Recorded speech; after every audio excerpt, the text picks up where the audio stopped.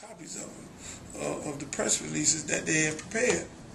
And these press releases had statements. I can show them to you right here. They had statements already written for me, as if we had a press conference, and then they did another press release, and Luther said this and that and all this, and Carlos said this. Now this is on the day before. And I said, no. First of all, I don't do press release. I don't have nobody speaking for me. Number one. Number two, I'm not in agreement with this because there's the details of Pierre Rutledge that needs to be worked out. And we still have the CRA issue that I need to get clear with. So we don't need to be doing no press conference yet. No, 7. The press conference was on the 8th. The press conference was on the 8th. So he's like setting up what they're gonna. And so, what was your response when he sent you this? My response is, hey, no. I should have a copy of that on here as well. My response is no. And then here go the other one. You see, all this on Tuesday. These are Tuesday. Yeah. And the press conference was supposed to be Wednesday, right? Yeah.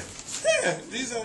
Yeah, but if we do run again, can we make sure to legalize marijuana and have full nude sunbathing?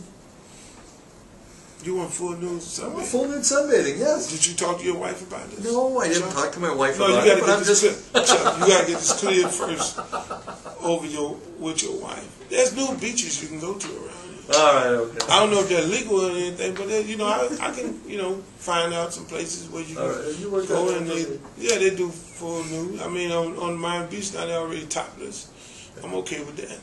And the marijuana, legalizing marijuana, yes. I think medical marijuana should be legalized. No, I'm talking full on legalization. No, you can't do that. Yes, you got to take one step at a time, Chuck. Stop with it. Yeah, you got to. You can't do the full thing. I mean, that's full throttle, dude. People don't know how to act. You know what I'm saying? They lose their mind if you go full throttle. Right. You give them a wine cooler before you give them the truck. The campaign. Hey, thank you, man. I really appreciate it. I really appreciate it. It was fun. And Uncle Luke wants you. Uncle Luke wants you.